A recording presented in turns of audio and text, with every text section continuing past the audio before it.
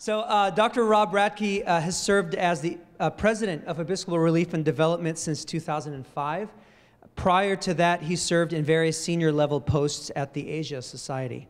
In his role as president, Rob has overseen a number of major initiatives, including Nets for Life, the agency's award-winning flagship malaria prevention program, which to date has reached over 41 million people in 17 African countries, and the U.S. Disaster Preparedness and Response Program, which helps Episcopal dioceses, congregations, and other church institutions to both prepare for and respond to disasters in their local communities. Rob provides strategic leadership to the agency's programs in nearly 40 countries across Africa, Latin America, and Asia, as well as the United States. Episcopal Relief and Development has been a pioneer in the area of asset-based community development in a faith-based context, with programs that mobilize local resources in an integrated approach to promote health, alleviate hunger, create economic opportunities, and respond to disaster. The organization has been recognized with major awards and grants from the Bill and Melinda Gates Foundation and the Conrad N. Hilton Foundation. Rob is a trustee of the Anglican Alliance for Development, Relief, and Advocacy. He also serves on the board of the Joint Learning Initiative on Faith and Local Communities and is a member of the Council on Foreign Relations. Rob has a bachelor degree from Columbia College of Columbia University and a doctorate of philosophy from New College of the University of Oxford, which he attended as a Rhodes Scholar. In 2012, he received an honorary doctorate of divinity degree from Episcopal Divinity School in Cambridge, Massachusetts. Please join me in welcoming Rob Radtke.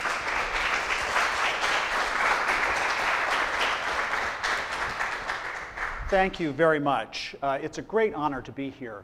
As I said in my sermon, this is a hugely generous parish to Episcopal Relief and Development, so it's a real honor to be able to come here and thank you all personally, but also to share with you some of the good works of Episcopal Relief and Development that you've made possible. So there's a brief film, 5 to 7 minutes, which gives you kind of the top-line overview of Episcopal Relief and Development, introduces some of our main programs, and then afterwards I want to update you a little bit on our response to the terrible series of disasters that we've all been reading about over the last 4 to 6 weeks. And then let's have a conversation, because that's really what's most interesting to me, is what's on your minds and any questions that you might have. So without further ado, we'll watch the video and then continue after that.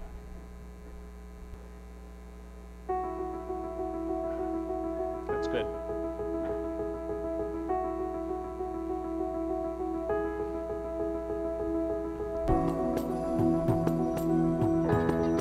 Moved to action by the words of Jesus in Matthew 25, Episcopal Relief and Development, formerly the Presiding Bishop's Fund for World Relief, joins with Anglican Communion and ecumenical partners in nearly 40 countries to tackle some of the most critical issues facing communities worldwide.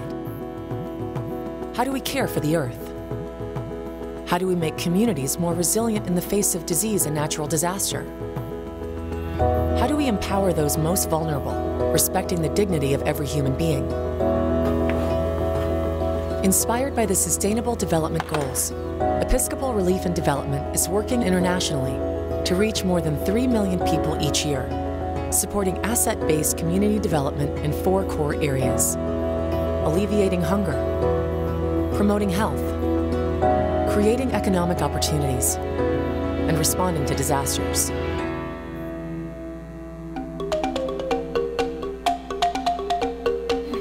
Internationally, our programs are multifaceted, combining core areas with themes such as gender awareness and resilience building into holistic strategies for growth. We alleviate hunger and improve food supply by empowering families to raise healthy animals and use climate-smart agricultural practices. We promote health and fight disease by training health workers to educate and mobilize their communities around integrated health issues such as malaria, maternal and child health, nutrition, and clean water. We create economic opportunities and strengthen communities by promoting savings groups that support microloans, vocational training, and small business development. And we respond to disasters and rebuild communities by reaching those most at risk and accompanying them through a full and sustained recovery. Internationally, we support emergency response efforts through local partners and our disaster risk reduction toolkit. In the United States, we connect, equip, and inspire church leaders to prepare for and respond to disasters. You can help these efforts by filling out your church's profile on the Episcopal Asset Map.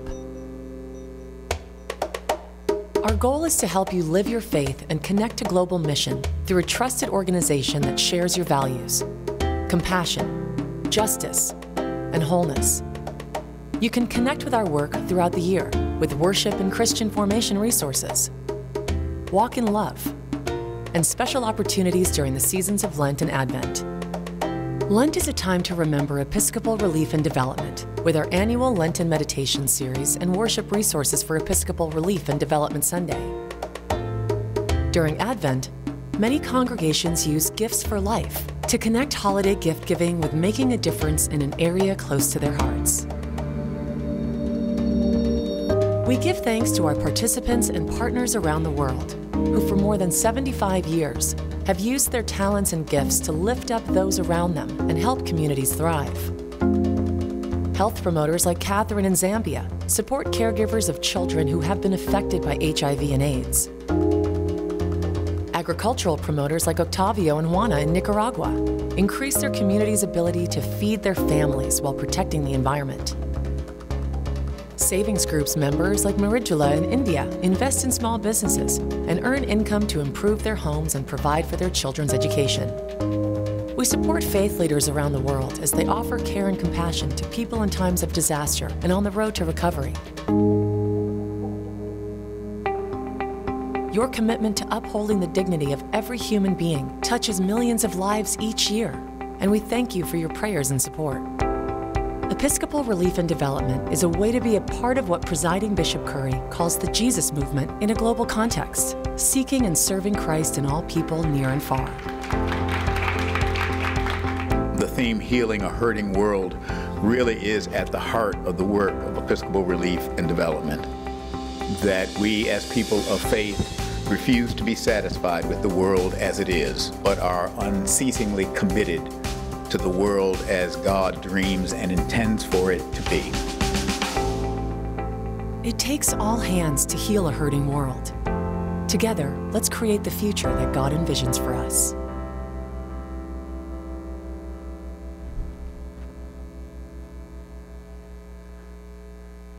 Great, thank you very much. So let me just update you a little bit about our response to the recent disasters. As the film indicates, we work with churches and dioceses across the United States on preparedness activities, helping churches and dioceses understand that in the event of a disaster, what is it that our ministry is likely to be? Because in our experience, houses of worship are the first places people turn to in times of disaster. And long after the cameras have gone home, houses of worship continue to do what we do. We continue to serve the communities around us. So when it came to the most recent disasters, starting with Harvey in Texas, and then the Irma and Maria, we got into action even before the hurricanes hit. So we mobilized through the Diocese of Texas in this case, and the Diocese of West Texas, the clergy. We equipped the diocese with communications tools so that they could be in touch with their clergy, because we understood that phones and things like that were likely to go down as a result. We pre-positioned, we sent money in advance to pre-position commodities, things like water, clean water, and other things that people tend to need in the early onslaught of a disaster. And then we all hold our breath, as we all do, as the disaster hits. And then as soon as things lift, we begin to equip the church to supply and to help people who are turning to them. The easiest way for that to happen is through, at least in the context of the United States, is through cash cards. So churches and clergy go out into their communities, or the communities come to them, and they offer that kind of immediate support so that people can replace the clothes that they've lost. People can buy the water that they need. People can get the diapers that they want. So rather than actually giving them things, we give them cash, or cash cards, or gas cards, so that they're able to become self-sufficient more quickly. They're able to get money back into the local economy. which is another thing that, of course, has happened in a disaster, is everything is closed. And it's really important to get local stores running again, to get local restaurants running again, to get local gas stations running again. So that is our typical response in the times of disaster here in the United States. I will say that the disaster in the Caribbean, and particularly in the Virgin Islands, has posed some really, really complex challenges. For those of you who don't know, the Diocese of the Virgin Islands, which encompasses not only the US Virgin Islands, but also encompasses the British Virgin Islands. So we have a diocese here that is actually under jurisdiction of two sovereign and separate countries, which makes it very difficult to coordinate. The US government is, of course, the ones that we would coordinate with on the side of the US Virgin Islands, and the British Virgin Islands, it would be the British government. Unfortunately, the British government, in the case of the British Virgin Islands, was not paying particularly close attention to Virgin Gorda, and so Episcopal Relief and Development stood up and began to push through the Anglican Alliance, which we're part of, to ensure that the British Red Cross would begin to bring supplies into these places. Because cash cards aren't going to work in that context. There's nothing there. It's all been destroyed. It's very hard for people to get access to the things that they need. So Episcopal Relief and Development, in coordination with some other NGOs, began to organize supply ships to supply places like the British Virgin Gorda. And in fact, we arranged for 100,000 liters of water and other supplies, cooking tents, and all things to be put on a barge and sent to the British Virgin Islands. It got there just in advance of Maria. They got it about a third unloaded, and then they had to send it back out to sea because of the oncoming hurricane. It's now come back, of course, and is unloading. The same is true for the US Virgin Islands. The only air, at least up until a couple of days ago, the only air bridge, air connection to the US Virgin Islands was through the US government and charter flights. So we have been purchasing commodities here in the United States, putting them on our charter flights, and sending it into the US Virgin Islands. And then what we do is we get the US church or the US parishes on that end, or in the case of the Episcopal parishes in the British Virgin Islands, to be the conduit out into the community. So the church people come to the airport or to the port to take the commodities and help distribute them to the people who are most in need. I mean, that's the initial relief phase of this work. And that's going to go on because of the level of the destruction for months, particularly in the Virgin Islands and the Caribbean. Eventually, hopefully, we'll move to reconstruction. I expect in Texas there's going to be a lot of house gutting that needs to happen. Mold is going to be a terrible, already is a terrible problem. People's homes have been sitting in water, many of them for days, if not weeks. That was similar, of course, to the situation we faced after Katrina in New Orleans, and Episcopal Relief and Development partnered in that case with the Diocese of New Orleans for many years, helping them organize church groups to come in and do gutting. And the same was true on the Gulf Coast. I don't know how many of you heard of Camp Coast Care, but that was organized by the Diocese of Mississippi on the Gulf Coast, and that was a project of Episcopal Relief and Development to help families gut their homes and rebuild. We did a similar thing after Sandy in my own diocese, the Diocese of New York, where we live. So it's a long-term process. First, we get in, or even before the disaster strikes, we're trying to strengthen the capacity of the church to respond, and then after the after the disaster strikes, also strengthen the capacity or support the church as it reaches out. I should also mention Puerto Rico. It is another diocese of the Episcopal Church. They were spared, for the most part, terrible damage during Irma. It is not clear yet the damage for Maria. I mean, we know that there's no power there, and there's not likely to be power for quite some time. There are major complexities with Puerto Rico because of its own financial problems. And Episcopal Relief and Development will, as we do, work through the local Episcopal Church to meet the daily needs of the communities and the people who present themselves. We place a heavy emphasis in all of our work, whether it's our relief work or our development work, in identifying the people most in need. The services that we support have to be given out on the basis of need, not religious affiliation. So while Episcopalians may be in need, and they can certainly get support, it's not limited to Episcopalians. And we really push our church partners, whether it's internationally or domestically, to go out into the communities, to go out into the local villages around them, and to find the people who perhaps have fallen through the cracks. In the U.S., that's going to be undocumented people who are afraid to present themselves to this kind of official sources of aid, and it's going to be people who are not necessarily sitting in the church pews of the Episcopal Church. It's not uncommon. For me, on the morning, my routine is to go to the gym and to work out on the elliptical machine, watch the headlines from CNN, and I'll hear about a tornado that's touched down in some corner of the United States, and I'll get to the office and I'll call the bishop and I'll say, I see a tornado struck in this town. It's in your diocese, and oh yeah, well, no one was hurt in our parish. Don't think we're going to respond. I'm like, okay.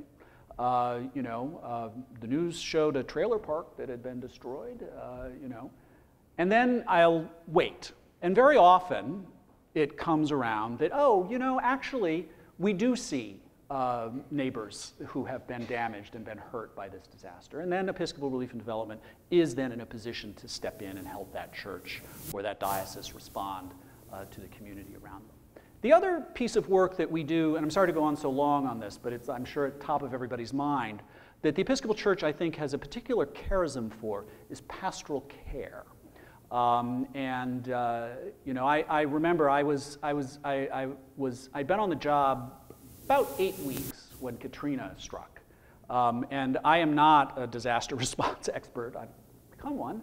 But I wasn't then, and I got on an airplane and I went to Baton Rouge, which is where most of the people coming out of New Orleans were headed in the first instance, and where all the clergy from New Orleans had evacuated. And I was there with the bishop and the standing committee of the diocese, and they're all talking about sort of what they're going to do.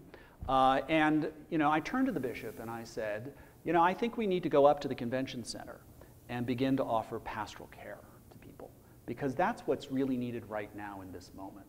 And that has been the style of the work. I mean, that's certainly the work that the Diocese of Texas has done, at least initially, with people who took refuge in the convention center and the stadiums around Texas as a result of this. We went up to, in this instance, in Baton Rouge, and the only people offering pastoral care were the Scientologists. And I said, you know what? The Episcopal Church needs to plant its flag here. So that's a very important piece of the work, and that we recognize that we want to take care of the whole person, meet not just their physical needs, but also their spiritual needs. So with that, let me stop. Happy to answer any questions, either about what you might have seen here on the video or anything I've just said. So have at it. Yes, please. I think there's a microphone. For video recording, it's helpful to the viewers if we ask all questions or comments come through a microphone. So Bill Reisner is going to just lift your hand and he'll make sure to get that to you. Go ahead, hand right into the mic. Is it on? Yes. It is. I wanted to ask about Haiti. Sure. Because some years ago during the earthquake, there was an Episcopal technical school that sustained a lot of damage, and I wondered what the situation in Haiti is now, especially as all these other later disasters have overtaken the Caribbean. Yeah, thank you for asking about Haiti. Haiti is a very challenging place to work. The Episcopal Diocese of Haiti actually is the largest Episcopal diocese of the Episcopal Church. It had something like, or has something like 73, or maybe it's even 90 Episcopal schools across the country. Many of them were damaged during the earthquake.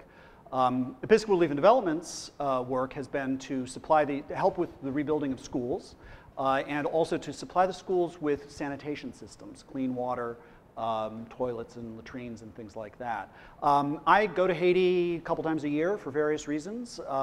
The other piece of work that we worked on is the St. Vincent's School for the Handicapped. I don't know how many people are familiar with St. Vincent's, it's now known as St. Vincent's Center for the Handicapped, but it's the only school in Haiti that serves handicapped children.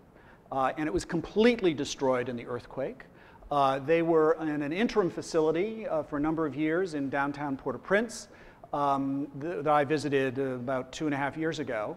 And my standard is, if I wouldn't let my daughter go to that school, nobody else's kid should go to that school, and nobody else's kid should go to that school.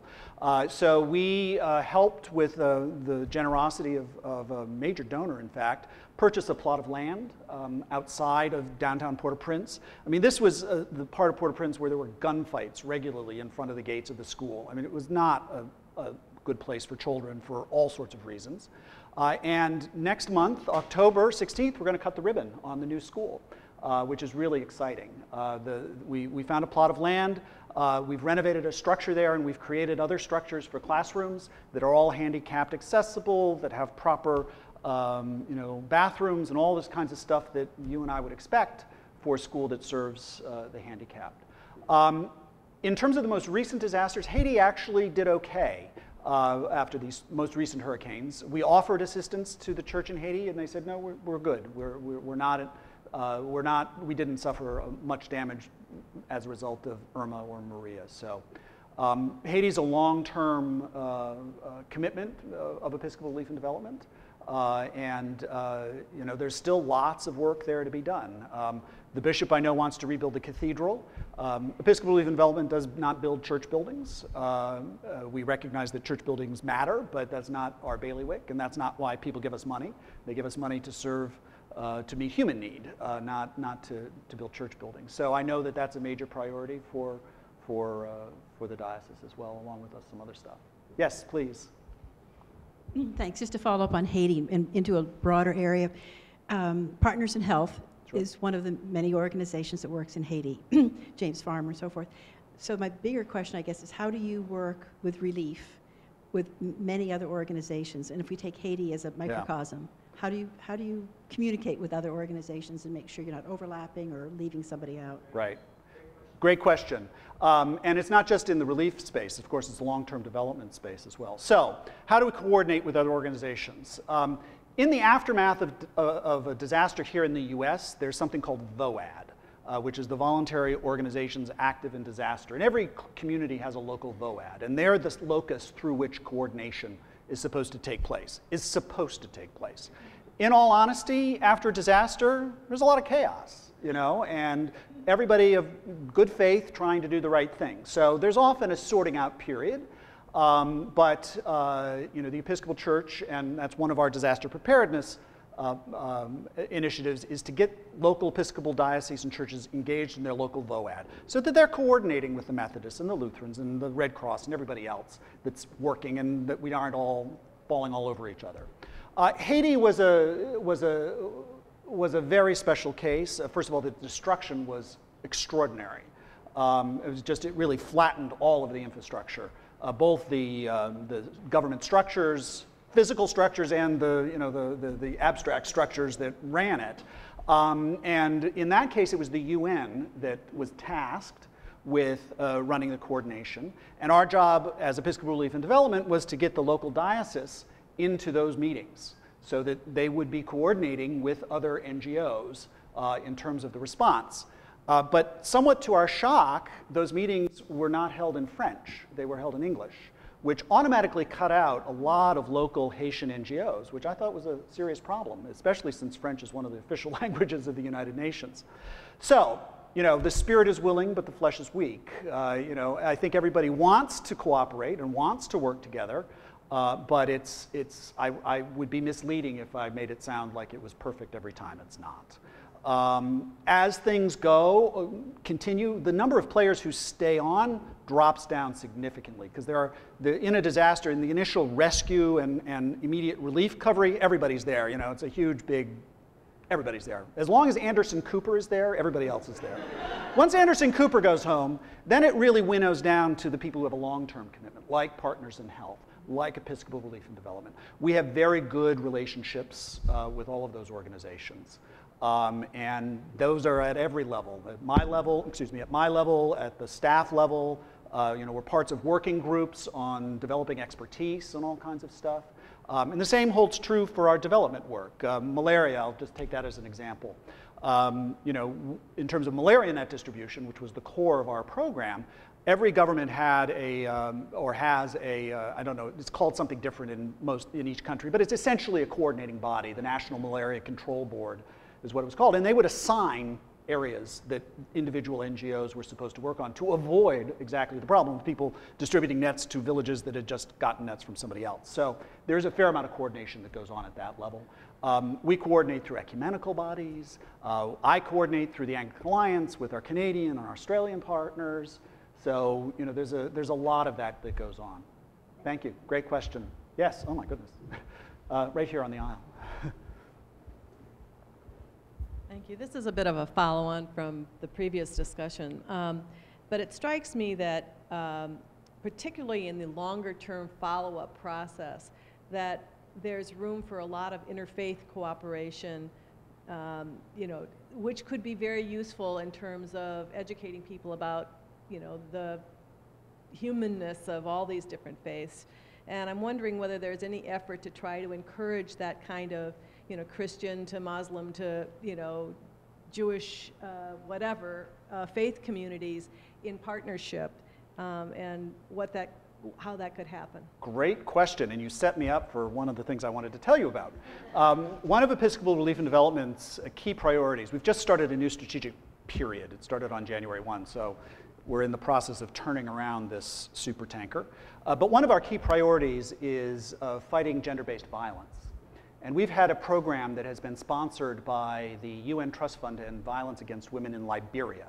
That's where we've been incubating it and testing it and figuring it out. And it's focused on reaching youth, including young men, to help them understand A, what it is, and B, why it's a bad thing. And then also clergy, because clergy in many of these contexts are either unwitting or sometimes witting participants in perpetuating a lot of the circumstances that lead to high levels of gender-based violence. We got noticed by our Islamic brothers and sisters who said, hey, that's really interesting what Episcopal Relief and Development is doing with its clergy. And they've asked if they can use our curriculum for our clergy and adapt it for imams, which we are absolutely thrilled to do. We encourage our partners to work on an interfaith basis all the time.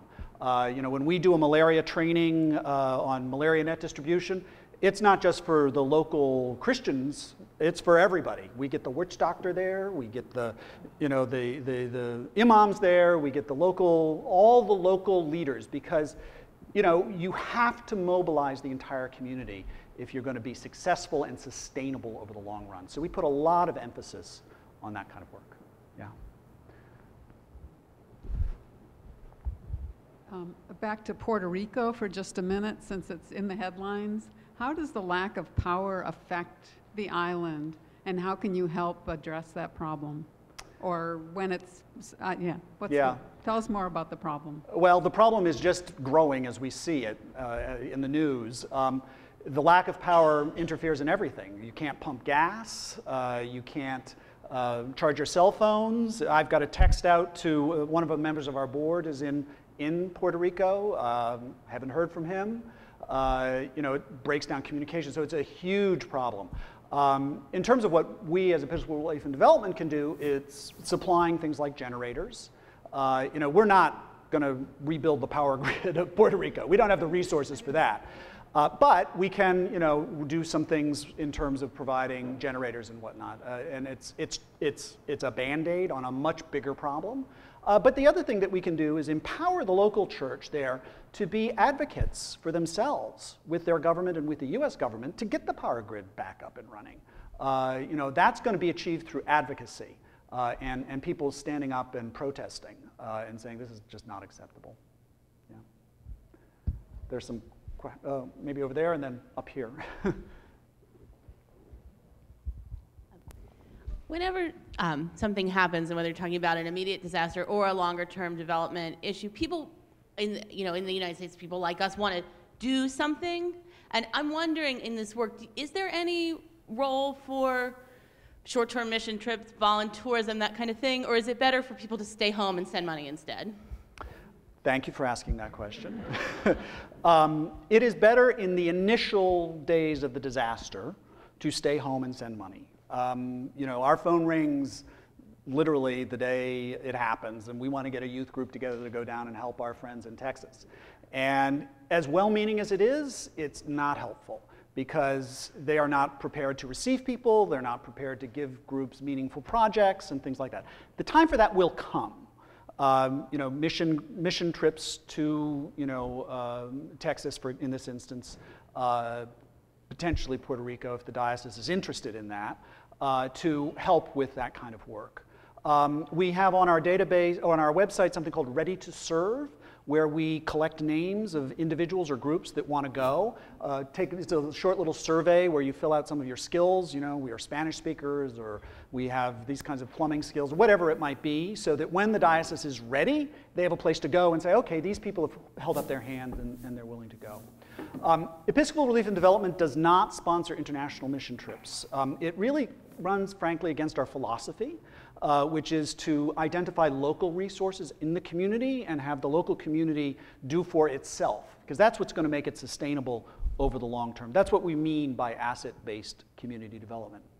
Having said that, we do pilgrimages, where we take groups to visit the programs of Episcopal Relief and Development. The presiding bishop just this last year did a pilgrimage with us and a number of bishops and other friends and supporters to Ghana to visit the work that we're doing in northern Ghana, particularly with malaria prevention and women's economic empowerment. We do 2 or 3 of those a year, and if anybody's interested in learning more about them, come up to me afterwards and I'll give you my card and you can send me your email. We're in the beginning stages of planning another one for 2018, and then also another, not necessarily to Ghana, another one to someplace else in 2020. I'm taking a group to Myanmar in November. We've had a long-standing program in Myanmar. And since I've mentioned Myanmar, the Rohingya is a terrible, awful tragedy. And that's an example where we're working with a Muslim organization to help serve them. Islamic Relief Worldwide is an excellent partner. They have programs that are directly dealing with the internally displaced folks within Myanmar. And then we're also in the process of identifying, probably through an ecumenical agency, a partner in Bangladesh to help with the camps. So, yeah. Yeah. Related to that question, sure. Might be a good time to promote that book that you and I were talking about. Sure. Toxic Charity is a great book. If you haven't read it, I commend it to you. Remind me who the author is. It's Robert Lupton. Robert Lupton, right. It's a wonderful book. It talks about the unintended consequences of these of mission trips. It's a great book. Yeah. I saw some questions on this side. Yes, you've had your hand up for a long time, right there. Oh, microphone is coming. My question was handled the last issue, but I guess my follow-up question is, what do you recommend for churches that want to involve youth or youth groups in important work? You know, what is the most positive way to approach that, Sure. in your opinion? Yeah, we have a number of, if you go to our website, we have a number of curriculum on our website for all ages, all the way from little kids to young adults. One of the programs that has been very successful is something that we call the Abundant Life Garden Project, which is an effort to teach young people about sustainable development. So it's a teaching curriculum by having them grow a garden in their own, where they are. So it's a lot of churches have taken parts of their property and given them over to gardening. And there's a curriculum that goes along with that teaches about sustainable development in a global context, but also has a local application. Some people use the food that comes out of it for a homeless shelter, for a food kitchen, something like that.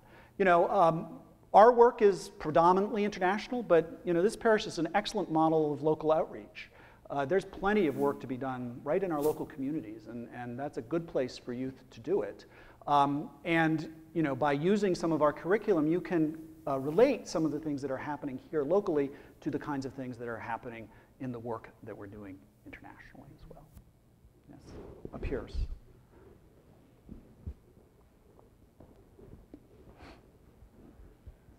Do you have any connection to the Episcopal Diocese of Jerusalem in the Middle East? Any work going on there? Yes, we have a long-standing relationship with the Episcopal Diocese of Jerusalem in the Middle East. The work that we've supported in the past, there are a number of wonderful institutions there, predominantly schools. We've supported them in the past. We've supported the hospital in Gaza, particularly when there's conflict in Gaza. But our long ongoing program right now is focused around the Holy Land Institute for the Deaf in Jordan, which falls under the Diocese of Jerusalem in the Middle East. They have done just extraordinary work with Syrian refugees that are coming into Jordan. The refugee camps are all being run by the global alphabet soup of NGOs that run that kind of stuff. The problem is that the ones that fall through the crack are handicapped kids.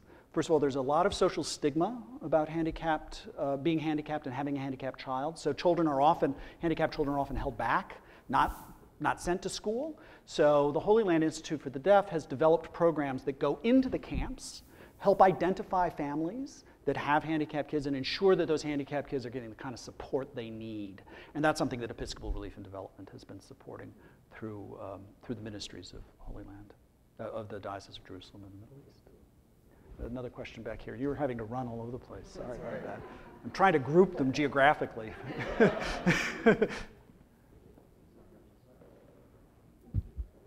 Hi, slight topic change, but I know a lot of the communities where you're doing development work are communities that are the front lines of impacts from climate change and human-caused climate change.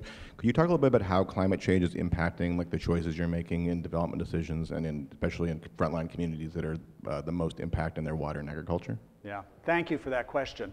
In addition to the three priorities for Episcopal Relief and Development in the current strategic plan are women through working on gender-based violence, children through working on early childhood development, and climate. Climate is having a huge impact across our entire programmatic work, whether it's here in the United States, so the intensity of these hurricanes has just skyrocketed, the frequency, and then in the communities where we're doing agricultural programs, just to pick an example. When we were in northern Ghana, the rains don't come anymore. They used to be able to get 2 crops in a year, and now they're only getting 1 crop in. So a lot of what we're doing is helping communities with adaptation techniques. Drought-resistant seeds, for example, shifting agricultural practices, things like that. Because most people don't want to leave where they are. They want to continue to live as they've lived with their families in their villages. That's what they know. The problem is that climate is driving a huge amount of migration, particularly in Africa. You've seen perhaps some of the refugees, internally displaced people within Africa. A lot of that is driven by climate change. So our objective is to try to make it sustainable and possible for people to stay as long as they can by adapting some of the stuff that they're doing where they are. So building resilience in the communities and things like that. We're also working through our partners, the Anglican Board of Mission of Australia, which is our counterpart agency in the Solomon Islands, because the salinization of the soil as a result of rising sea levels is making it impossible for people to continue to live there. So we're actually having to look, unfortunately, helping some communities relocate. It pervades everything. And it's increasing the malaria zone. We've made huge strides globally on the reduction of malaria, but it's now, mosquitoes are now flying further than they have ever been before. So we're finding new areas that have never had high incidences of malaria, with malaria spiking as a result of the shifting climate. Yeah, sir. A 3-part question. I'll try to remember all 3.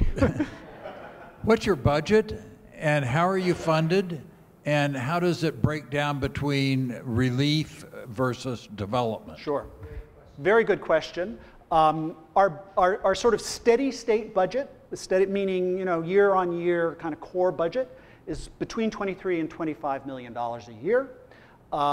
It goes up when we have disasters. So next year, this year, it will have gone up more than that because many of you have sent us donations that need to be put to work. So we didn't plan for these hurricanes to happen. We didn't budget them. So those will be, additional things. Our board is already revising our budget. So I don't know where we'll end up this year, but it'll be an outlier year overall. So, 23 to 25 million a year.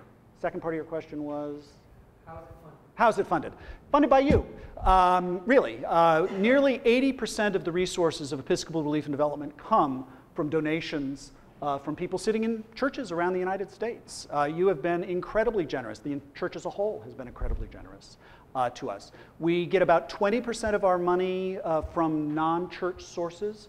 So the Gates Foundation has funded us, the Hilton Foundation has funded us, the USAID has funded us, the Cargill Foundation. There are a lot of foundations that have funded us over a number of years, and at any given point, a certain number of those are part of our funding stream. The Episcopal Church as a whole provides us with a lot of in-kind support.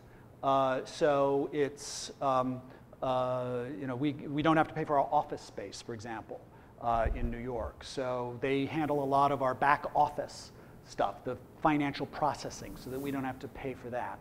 So that allows us to deploy even more of your donor dollar to the actual program itself, because the church on the other side has picked up a lot of those expenses.